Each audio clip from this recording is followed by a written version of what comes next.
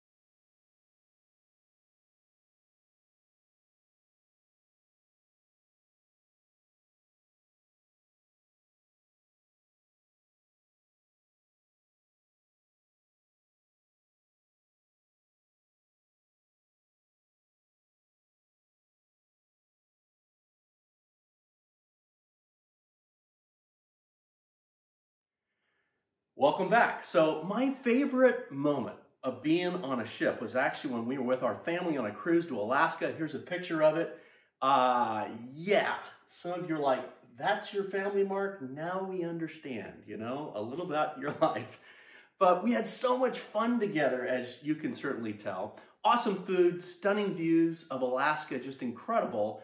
And the highlight was being able to actually officiate a renewal of vows ceremony for my parents, their 50th anniversary. It was a little weird, honestly, seeing them kiss, but beyond that, we survived, What I want to do right now is I want to give you permission to just kind of let your imagination run wild, okay?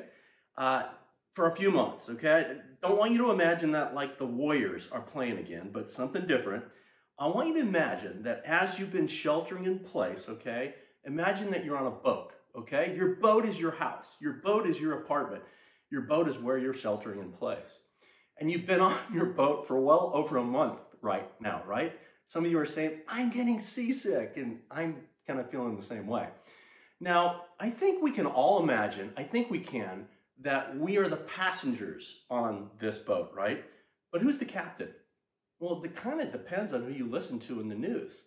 Some say the captain is, Dr. Fauci. He's this coronavirus expert. He has all the answers, and we're locked in our boats, right in place for our own safety and also for the lives of saving thousands of, American citizens. And others are saying, no, the person that's calling the shots, that's the federal government, and it's Donald Trump. Others are saying, we hear, no, it's Gavin Newsom. It's at the state level. Who is really leading this thing? Nobody really knows, right?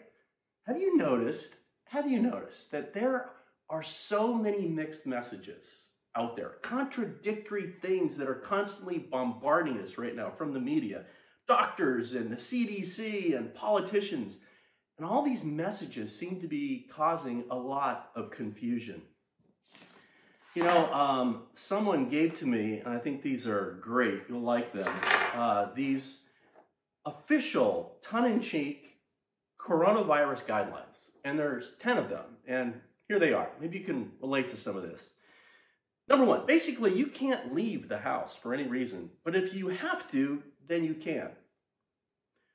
Masks are useless, but maybe you have to wear one. It can save you. It is useless, but maybe it's mandatory as well. Number three, stores are closed, except the ones that are open. 4, You should not go to hospitals unless you have to go there. Same applies to doctors. You should only go there in case of emergency, provided you're not too sick. 5, the virus is deadly, but still not too scary, except that sometimes it can actually lead to like a global disaster. Gloves won't help, but they can still help. Everybody needs to stay home, but it's important to go out.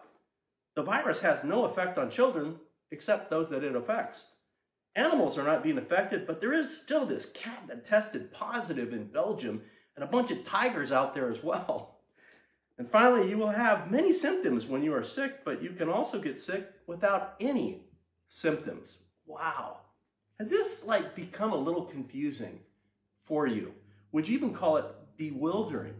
I mean, we hear things like, this is an unprecedented time in history. All of humanity has never experienced anything like this before. And I suppose that's true in one sense. But is this the most bewildering and confusing time in human history? Well, let's go back in time. Let's go back several thousand years ago, and let's consider what I think is one of the most epic and most, at the same time, confusing and bewildering moments in history for someone that was sheltering in place. We're going to look at Noah in the ark. Genesis chapters 6 through 9. Now, I'm not going to read all 4 of these chapters. You could do that later, but I'm going to recap the story, okay, and showing you key verses on the screen as we go along. Now, the context as we are building to Genesis 6 through 9, one word, wickedness. Wickedness. I mean, after Adam and Eve were kicked out of the garden, we covered that in our last message. Earth experiences this massive population explosion due to the very unique environment that no longer exists today, but people were living super long lives back then, several hundreds of years old. In Genesis chapter 4, Cain, Adam's and Eve's son, kills Abel. We have the first murder. And sin, which we defined last time as the misuse or abuse of freedom, it just is running rampant all over the earth. In Genesis 5 and 6, population is exploding, but sin is also exploding like a cancer. It's literally out of control. We're talking Sodom and Gomorrah, literally on steroids. You come to Genesis chapter 5, verse 5, and it says that the Lord God, he saw how great the wickedness of the human race had become on the earth, and that every inclination of the thoughts of the human heart was only evil. Can you imagine every inclination only evil? And God's patience, it comes to an end. I mean, even now, God is patient, right? 2 Peter 3:9 says God is patient, not willing for any to perish, but all to come to repentance. And we know in the future, God's patience will even run out. And the same thing was happening here back then. You know, in Genesis chapter 5, verse 7, it says, the Lord said, I will wipe from the face of the earth the human race that I have created. Wow. Did God make a mistake with the human race? God never makes a mistake. God has a sovereign and good purpose for everything he does, everything he wills. And when we come to Genesis 6, verse 8, it says, but Noah found favor in the eyes of the Lord. So God makes a sovereign choice. He chooses Noah, just like God has shown you favor. Genesis chapter 6, verse 9 tells us this is the account of Noah and his family, which we're going to kind of get into right now. But I just think it's interesting that, you know, there's an account being written of you and your family as you're sheltering in place. We're going to read Noah's, or we're going to kind of understand Noah's as we're going to continue that story now. So we're told that Noah, he was a righteous man, blameless among the people of his time, and he had 3 sons, Shem, Ham, and Japheth. And I think about, you know, just sibling rivalry. I wonder if there was ever a time that Japheth and Shem were like, man, we got to take a bite out of Ham. I'm sorry about that. But God tells Noah what he is going to do, that God is going to put an end to all people on earth because the earth is filled with all this violence. Do you think that was a little confusing? Think that was a little bewildering? I mean, what would you think if God came to you and said, guess what? I'm going to put an end to almost all humanity. Wow. And God, you know, gives to Noah one primary command. He says in Genesis 6:14, he says, so make yourself an ark. You think that was confusing? That was bewildering to Noah? Noah most likely had never even seen rain. There was a different hydrological system in place back then. I'll talk a little bit about that later. But God says, okay, make an ark. Ark literally means hollow chest, a box that's designed to float on water. And I'm sure Noah's, what? And so God gives Noah some specifics. It's to be of cypress wood, which was very abundant in Noah's area, where most scholars think modern day Turkey, right around there. It's to have rooms, okay? So Noah got that, rooms, okay. Coat it with pitch inside and out. This was a resin substance that was readily available there. And then God gives Noah the dimensions, 450 feet long. I mean, a football field's 300 feet long. This is like a football field and a half long, 75 feet wide, 40 feet, 5 feet high. Wow. The ark was not designed for its aesthetic beauty or speed, but the dimensions would provide this amazing stability and make it literally unsinkable. Now, as we continue our story, I'm going to show you 3 kind of realistic renderings of what the ark may have looked like, okay? God said, okay, put a door on the side of the ark, which the animals would have come in. It was to have 3 different levels. I mean, this is a massive ark. Lower, middle, upper. Put a roof on it, with an opening, a kind of a window. And Noah, you're to bring into the ark your sons, your wife and their sons, so a total of 8 in all. And also bring into the ark 2 of all living creatures, animals, birds, reptiles, male and female, and keep them alive with you, and also know you need to feed them. Let's do a little calculating for a second, because I kind of like this. The volume of space in the ark, based on these dimensions, if you do the math, was 1.4 million square or cubic feet. 18,000 species live on Earth today. You double that amount for the extinct creatures. With 2 of each, that equals 72,000 creatures. If the average size is that of a sheep, you can fit all of that into just 60% of the space on that ark, which leaves ample room for the 1 million species of insects, as well as food that's needed for everyone for an entire year. You run the numbers and it works. Can you imagine being given this task by God to build an ark and then to take care of all these animals, reptiles, birds, insects? So this is too good to just pass up. I need to give you a fun discussion question, okay? And here it is. What creature would you most look forward to taking care of? And then which one would you absolutely avoid? Have some fun. Talk about that one. Go for it.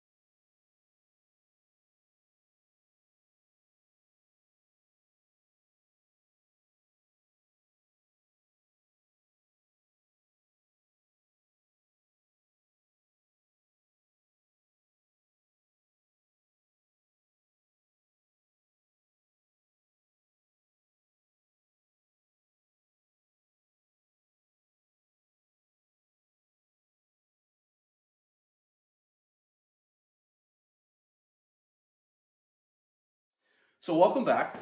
So when we come to Genesis 7 verse 1, it says Noah did everything just as God commanded him. That's so powerful. How long did it take Noah to build the ark? We don't know exactly. There's like some traditions. They say 120 years, but that's not out of scripture. But with God's help, Noah did everything God asked him to do, and the ark was built.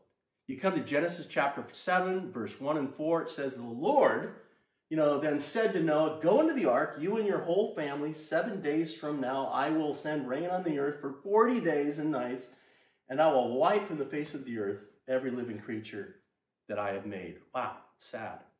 Genesis chapter 7, verse 5 says, and Noah did all that the Lord commanded him. And then we come to Genesis chapter 7, verse 11 and 12. In the 600th year of Noah's life, wow, you think you're old, okay? And God's calling you to things. The rain fell on the earth 40 days and nights. Incredible. Now, just a little side note here. If rain fell on earth today, 40 days and 40 nights, it wouldn't flood, the entire earth. But remember, our earth today has post-flood atmospheric conditions.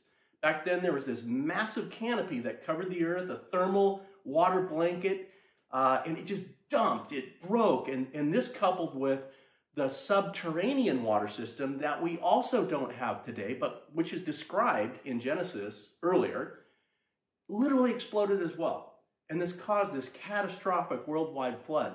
Most of you know I've traveled all over the world. I've been in amazing places, high elevation places all over the world, and I'll find seashells all over. We have traces of this flood all over the world. Well, in Genesis chapter 7, verse 17 to 20, for 40 days, the flood kept coming on the earth. And the waters, just increased. They lifted the ark high above the earth, and the ark floated above the high mountains to the depth of more than 15 cubits, which means the highest mountains were covered by, over 22 feet. Incredible. Well, what happened? Well, what happened is obvious. Genesis 7:23 summarizes. Every living thing on the face of the earth was wiped out, people and animals, only Noah was left, and those with him in the ark. What happens after that? Well, the waters, they, cover the earth for another 150 days. God sends a wind over the face of the earth, and the waters begin to recede. Then after this 150 days of water receding, the ark comes to rest on what? Mount Ararat, which is in modern-day Turkey. Some people think that it's still there. You've seen maybe pictures of it under the ice, but it can never be fully, recovered or looked at or explored. I don't know if that's true or not. Who knows? But maybe. That'd be awesome, wouldn't it? Maybe one of you will discover it. Wow. But after another 40 days, God, the Bible says that Noah opens the window that he had made in this ark, and he sends out a raven first, then a dove, and then the dove returns because it can't find anywhere to land on earth. And then after another 7 days, Noah sends out the dove again, and this time, it comes back, and it has an olive leaf, and then waits another 7 days, sends out the dove, and this time the dove doesn't return. Finally, after being sheltered in place for 378 days on that ark, a little over a year, can you imagine? Genesis chapter 8, verse 15 says, Then God said to Noah, Come out of the ark, you and your wife and your sons and their wives, bring out every kind of living creature that is with you. Yes, sunshine, Genesis 8:20 says, Then Noah built an altar to the Lord God, and taking some of the clean animals and the clean birds, he sacrificed burnt offerings on it. Noah worships the Lord. And we got to finish the story, right? Genesis 8:21 tells us the Lord smelled the pleasing aroma and said in his heart, Never again will I curse the ground because of humans. Never again will I destroy all living creatures as I have done. And then finally, Genesis 9 tells us this. I will establish, God said, my covenant with you. And that's including us. Never again will all life be destroyed by the waters of a flood. This is the sign of the covenant I am making between you and me and every living creature. I have set my rainbow in the clouds, and it will be the sign of the covenant between me and the earth. Whenever the rainbow appears in the clouds, I will remember my covenant between me and you and all living creatures of every kind. And we see rainbows even to this day. Isn't that amazing? I always think, wow, there was a time in history when there weren't rainbows, and God created them and put them into our atmosphere. Incredible. So I know this is a lot, but it's just such an epic shelter-in-place experience. I had to take some time and just recount it. And there's so much here, but let's not miss the tree in the midst of the forest. What is the main principle that we can take away from Noah's shelter-in-place moment that can help us with our shelter-in-place moment today? Well, let me give it to you. Let me give you the main point. Here it is. For every shelter-in-place moment, God has a good purpose. But God's good purpose for our moments when we're in it is often beyond our ability to comprehend. It's so true. I mean, you think about Noah in this moment that he experienced. It was impossible for him to understand everything. God, what is rain again? What is a flood? Why are you choosing to do this, God? Your decree, God, for this massive destruction, is it really necessary? Isn't there another way? God, what is an ark again? God, I hate snakes. Do I really need to take care of those snakes? God, what if a lion decides to eat me? God, I'm 600 years old. Can't you find someone younger? I mean, can you relate to Noah?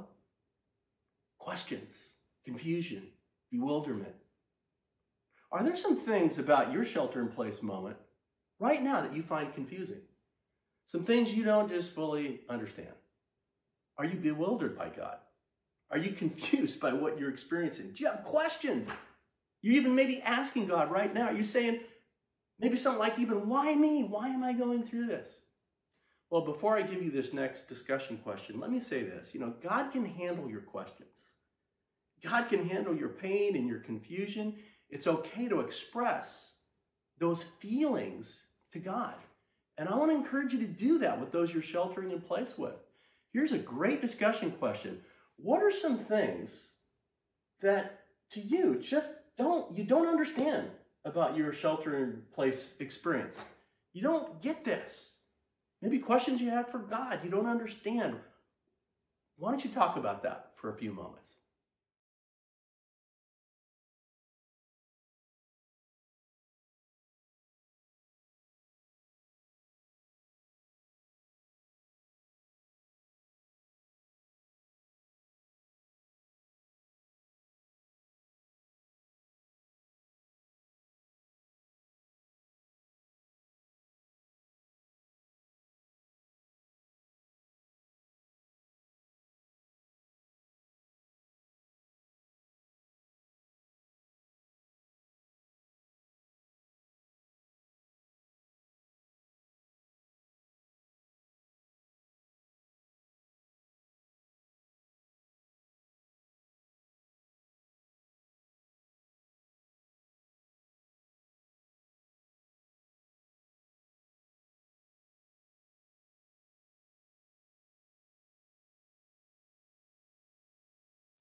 So welcome back. So this is what we want to do for the rest of our time. I want us to discuss one question. And I think as we discuss this question, it's going to bring so much hope and encouragement to your life.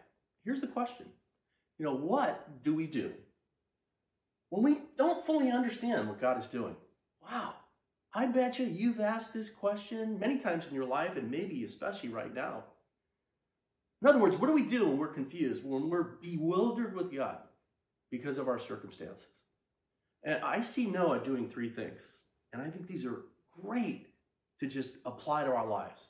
Number one, do what God clearly commands you to do. When we're confused and bewildered, it's always best to do just what God has clearly commanded us to do. And we see this with Noah in Genesis 6:22. What does it say? Noah did everything just as God commanded him. Wow. Noah built the ark the way God called him to build the ark. Noah took care of the animals the way God called him to take care of the animals. It doesn't say that Noah did some things. It says Noah did everything God commanded him. Wow. Genesis 7, verse 5. It says for us, Noah did all, not some, all that the Lord commanded him. Wow. That is a powerful lesson in there for us, isn't it? A huge lesson for us as we're sheltering in place. When we get confused and we don't understand what God is doing, and that happens. It's happened to God's people throughout all eras of history. Let's just do what God has clearly told us to do. Wow. You say, Pastor Mark, well, what has God clearly commanded me to do? God hasn't commanded me to do anything. Really? The Bible. God's word. It's full of commands for us to obey. This is God's word, him speaking to us. Maybe it's time to take your Bible out, dust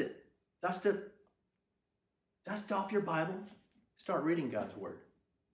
Wow, start reading the word of God and start discovering, watch this, the exciting truths and commands that God is calling us to enter into, calling us to do. You will never regret reading the Bible. Basic instructions before leaving earth. God wants to give you his instructions, his guidance, his leading in the midst of your confusion. God's word, the Bible is the bestseller in all of human history. I mean, are you reading it? It's kind of like, whoa, if I'm not, how confused am I going to be? God wants to tell you what he wants you to do. That's why he's given us the Bible. A few weeks ago, I emailed to you, if you get our followers emails. If not, you need to register to get them. I send out a weekly update to followers. But I gave you a sermon that is entitled The Time That Can Change Your Life. It's the most, I've preached this sermon more times than any other sermon in my entire career of ministry. And the sermon is on how to spend time with God and God's Word. And so I want to read to you right now part of an email I received, and I'm doing this with his permission. Andrew Picker sent this to me after he watched this sermon. And I just want to encourage you with this. This was super inspiring, and I think it'll give you encouragement as well. And this is what Andrew writes, okay? He says, your sermon on the time that can change your life has indeed been life-transforming for me.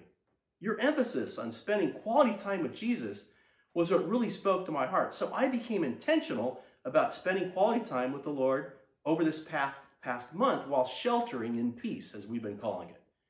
Here's how it happened, and he kind of gets into this. He says, number one, prayer. I have asked the Lord for guidance and direction as to the time and place to spend time together. Number two, made a commitment to God in writing. I will spend time with him every day, starting at 9:30 a.m. in the backyard, away from the commotion and the noise. 3, committed to not read more than 1 chapter a day.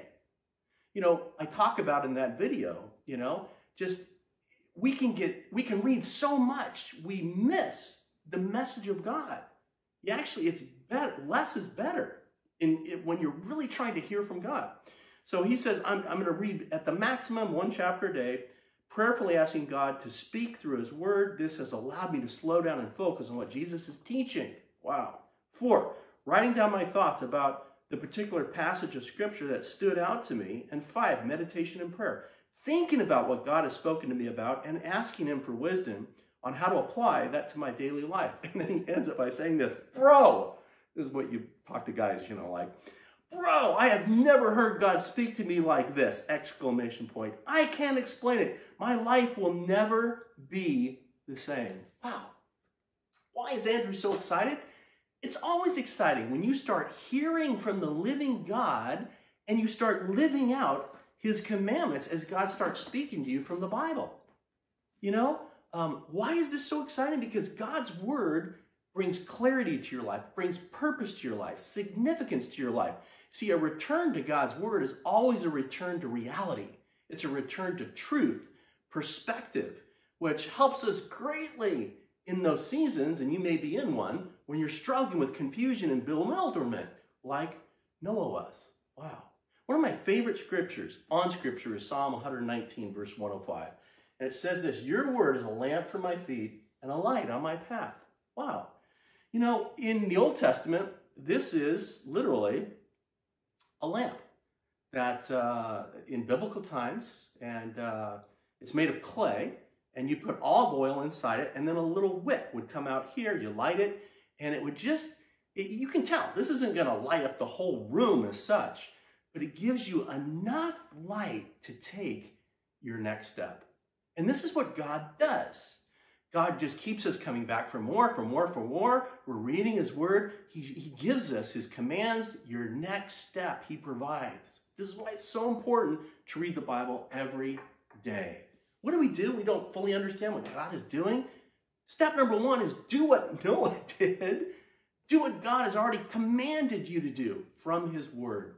I'd like you to talk about this question right now. How might God be calling you to spend time in God's word during this time? And why is this important? Take a moment, would you, and talk about that.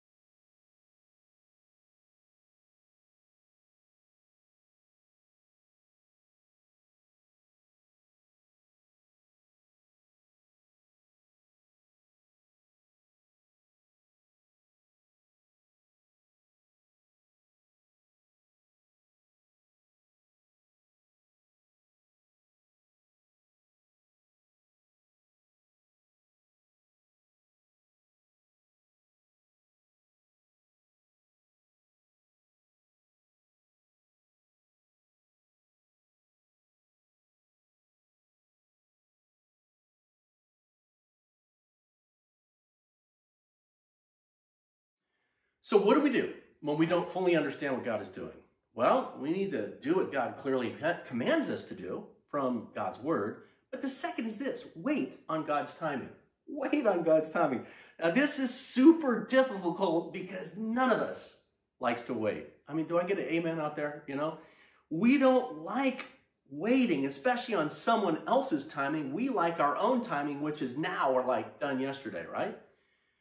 Noah waited in his ark, watch this, 378 days. Whoa. As far as we know, God never told Noah how long he would be sheltered in place. Just like we don't know how long we might be sheltered in place. Please don't let it be 378 days. But what if Noah said, you know, as he's on the ark, I can't take this waiting any longer. I'm opening up the hatch. I need my Starbucks, you know, and I'm out of here. And, you know, that would not have gone well for Noah at all, right? And it's the same with us, man. We get into all sorts of troubles. I do, you do, when we start deciding to go with our own timing. Am I right or am I right? This is what I would encourage you with. Would you just think about this? God has a plan for you and your family.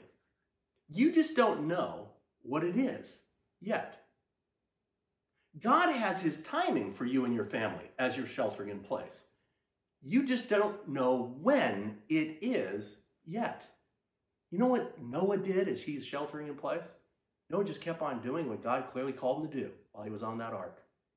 And then he waited for God's timing. He didn't jump ahead, didn't get impatient. I'm sure there were times he got impatient, but he didn't do anything drastic. Are you following me? Genesis chapter 8, verse 15 and 18 says, then God said to Noah, come out of the ark. Then God said to Noah, so Noah came out when God said to him what he should do next. What an opportunity we have as we're sheltering in place to wait on God's timing. One of my favorite scriptures on waiting is this, Isaiah 30, verse 18. The Lord longs to be gracious to you. Do you understand that? God loves you.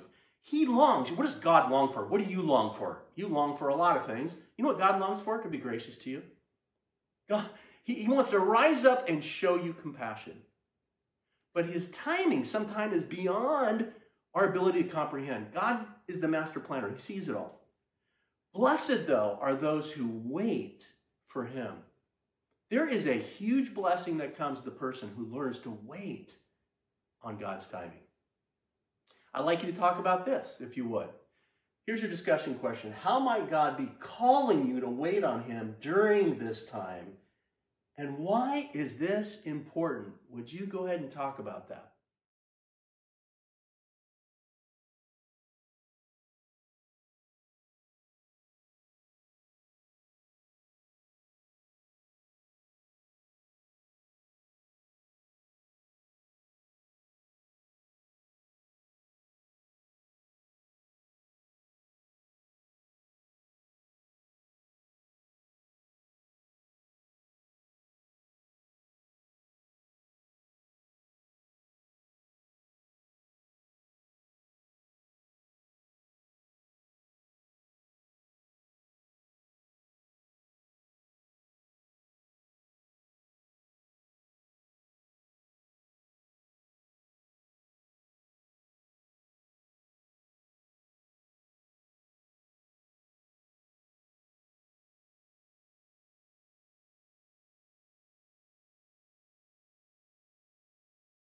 Welcome back.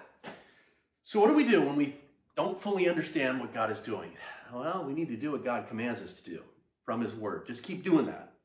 And then we need to wait on God's timing. The last thing I see with Noah, we need to worship God. We need to worship God. There is no greater time to worship God, watch this, than when you don't understand what God is doing.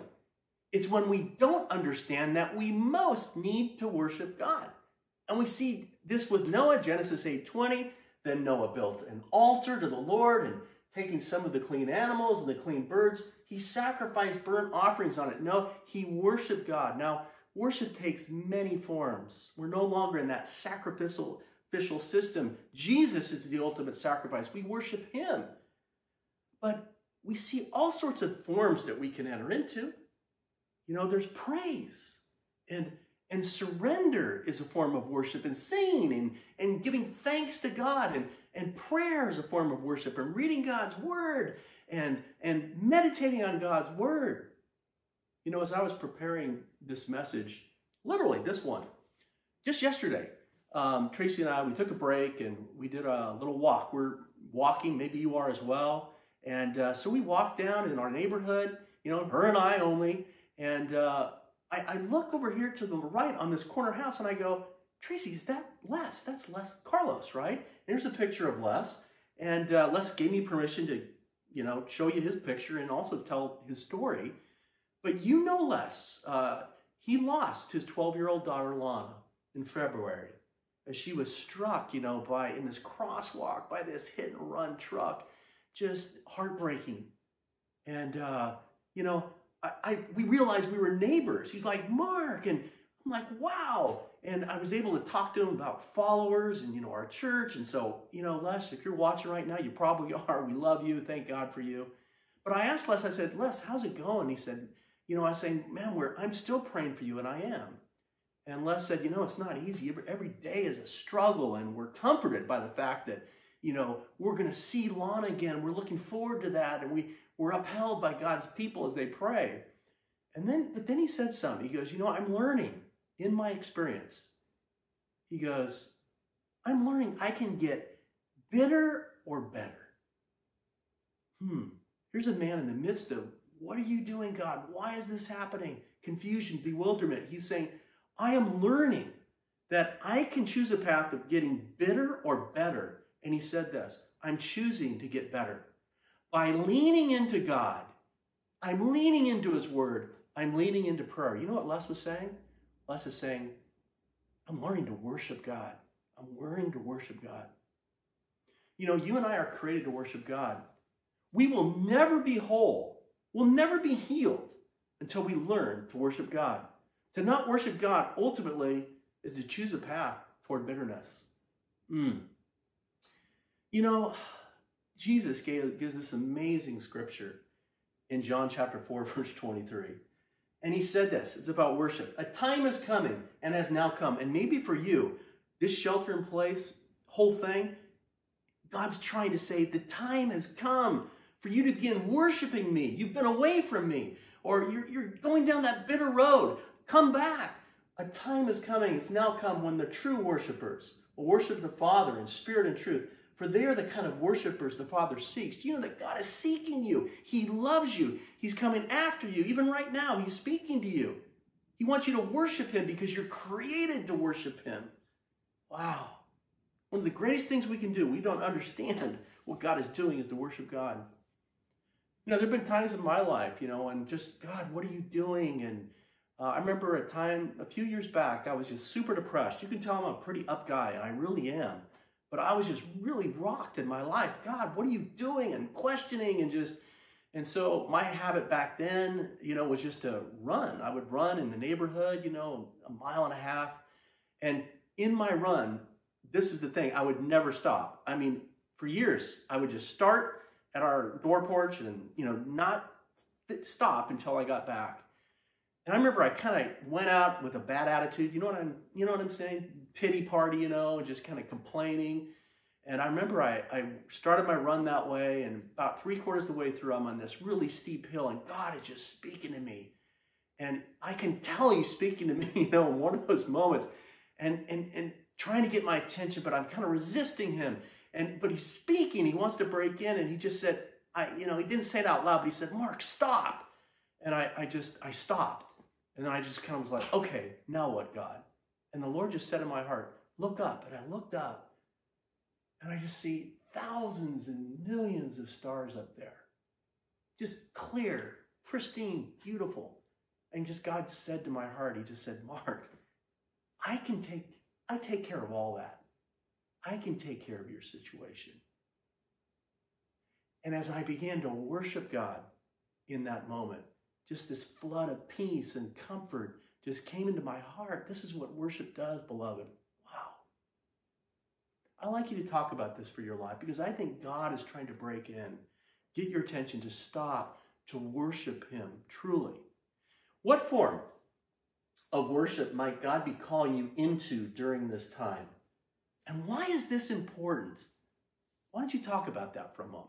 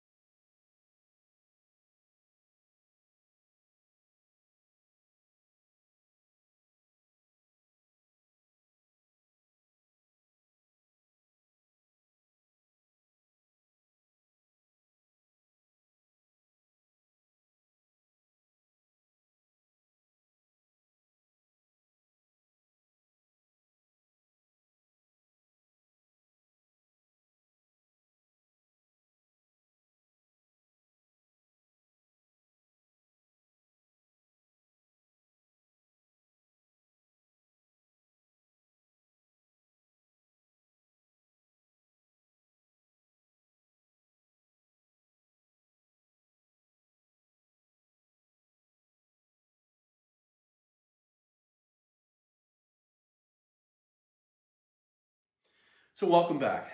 Hey, let me just kind of give a shot at summarizing all that we've learned today, just kind of putting it into something small for you to kind of take home and really prayerfully consider.